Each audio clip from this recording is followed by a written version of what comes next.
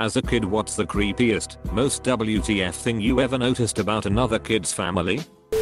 When I was in 1st or 2nd grade, I was at a friend's house and forgot to turn off the lights when I left the bathroom. My friend's dad lost his sheet. He cussed me out, made me stand in a corner, and wouldn't let me leave until I wrote "I will not forget to turn off the lights" when I leave a room 100 or so times. It was my first and last time going to that friend's house.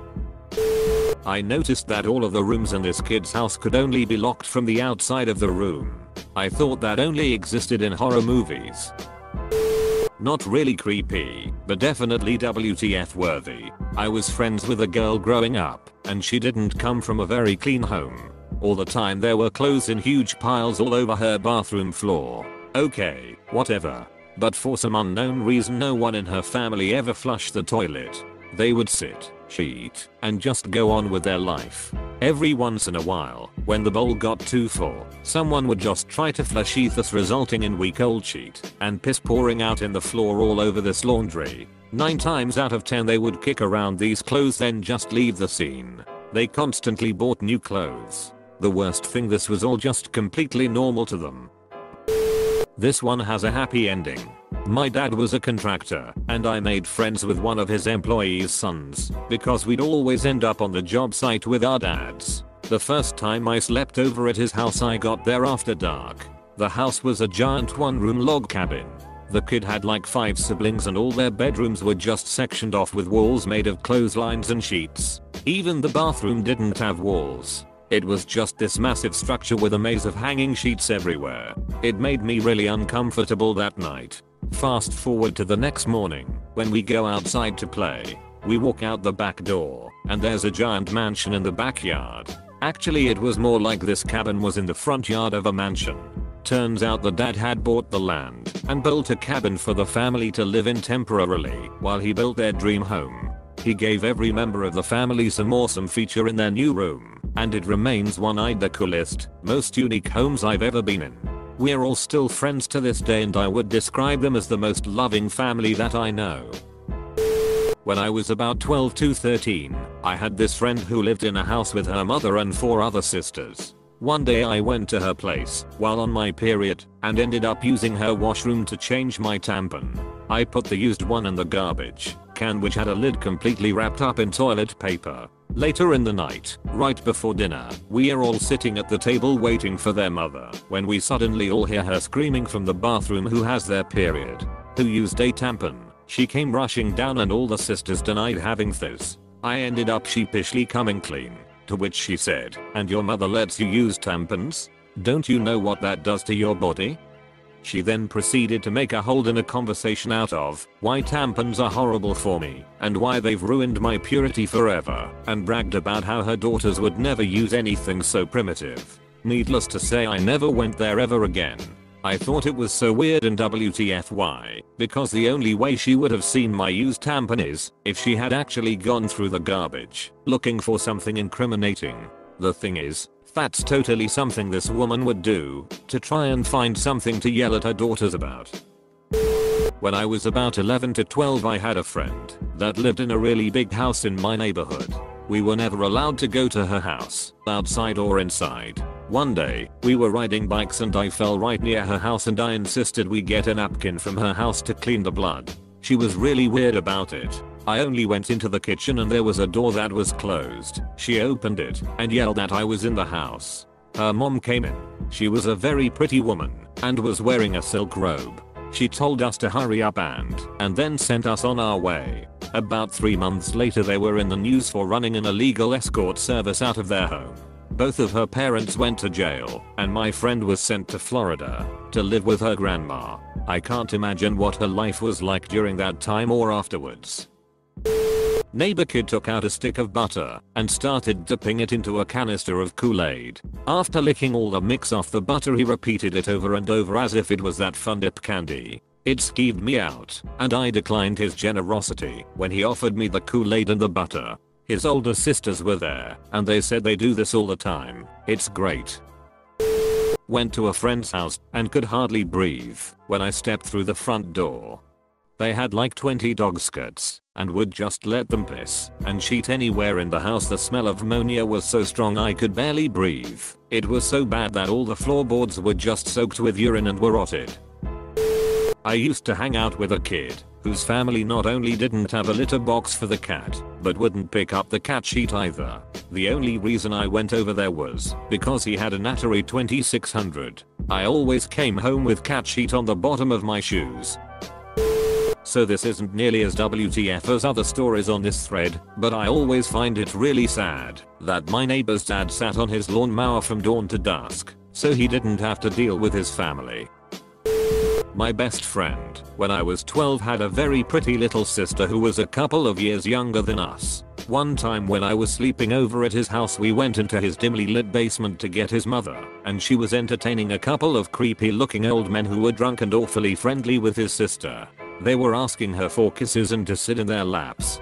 His mother looked deeply depressed, and I remember feeling so strange and so uncomfortable that I blacked out this memory for decades. I found out a year ago that my friend's sister killed herself at 35, leaving her 9-year-old son without a mother.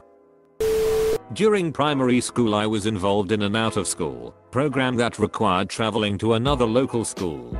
Because my parents worked during the day, they arranged for me to be picked up by the mother of one of other children in my class. We went back to their place, where I was to wait until my mother came to pick me up. While I was waiting, her son picked up a book and his mother turned to him and said, "What have I told you about touching your stepfather's stuff?" She then grabbed him by the ear and pulled him over to his bedroom, shoved him in, and locked the bedroom from the outside with a heavy bolt. I can remember hearing him screaming from the other side of the door. I can't remember exactly what she said to me, but it was something along the lines of, "This is the way it has to be." I told my parents, and needless to say, I never got a lift home with them again. Also, a few months later, he was removed from his parents after he set fire to his bedroom. I stayed at this girl's house on a school night for whatever reason, and we all had to take a bath. They told me to go first, but I was playing with this girl's only toy, a globe, and said I'd go last. Little did I know they all use the same freaking bath water. There were like 5 kids and 2 adults. They all 7 of them, took a bath in the same water. I got pushed to the end of the line, and when my turn was up, the water was brown.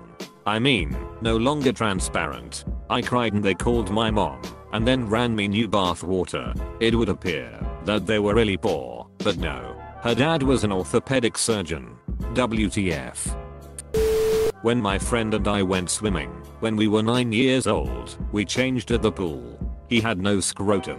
I told his mother and she said, "That's okay. We know." Now, I didn't know much then, but I knew the doctors better fix those undescended testes before puberty. I was a science geek and knew this. He never got them fixed, and as an adult, one became cancerous. He's now 48 years old, unmarried and without children. Goddamn.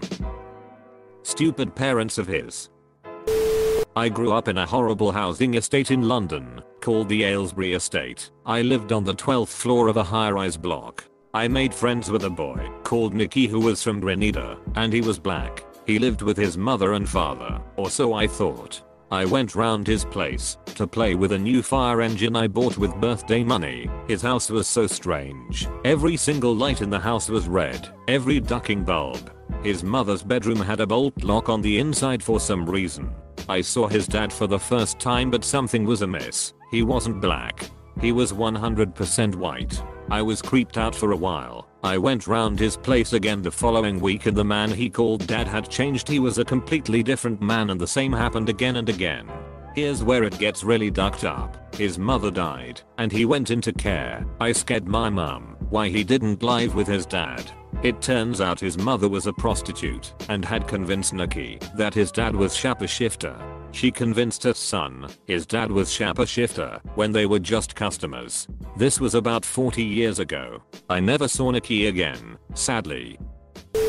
When I was around 8 to 9 years old, there was a girl in my neighborhood that hardly anyone ever saw outside of school. She was maybe a year younger than me. I tried talking to her a few times, and she was very shy. She was never allowed at other kids' houses. Reasonable, I guess. There were a lot of questionable people in our town. However, no one was allowed over at her house either. Not even in her yard or on her driveway. This was because, in her words, her parents didn't like kids. Okay. One friend of ours managed to see into her house a few times. Apparently all the furniture was always covered in plastic and everything was dark. We went maybe a month without seeing her outside of school, which was normal. One weekend, a friend and I saw her walking down the sidewalk and she told us that her father had died.